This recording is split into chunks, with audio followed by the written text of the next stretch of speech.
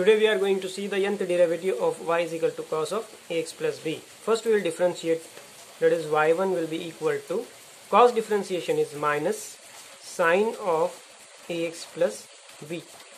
But ax plus b is a term which is to be differentiated, that is ax plus b.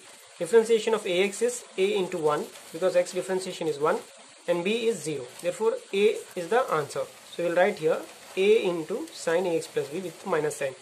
But we need to remove this minus sign so that we will have the easy answer. So that we will take, that is the trigonometric identities here.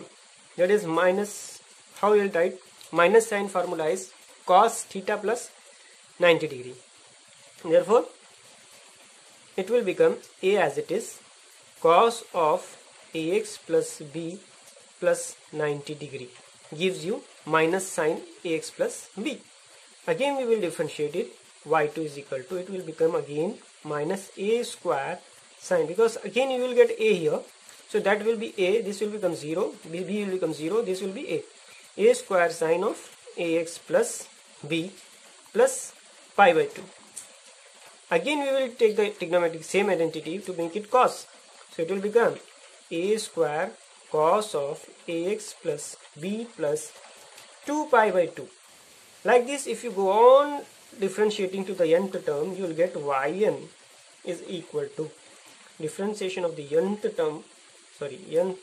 differentiation of cos of ax plus b is equal to a raised to n cos of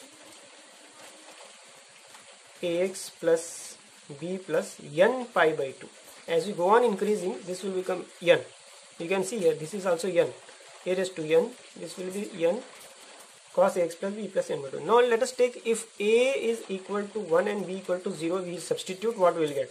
So it will become differentiation of nth derivative of cos x, simply cos x also you can take, that will become a is 1, b is 0, this will become b is, a is 1, this will become a is 1 here also. So cos of x plus, this is 1, this not n, we have not taken 1, n pi by 2 is the final answer. Thank you for watching our video.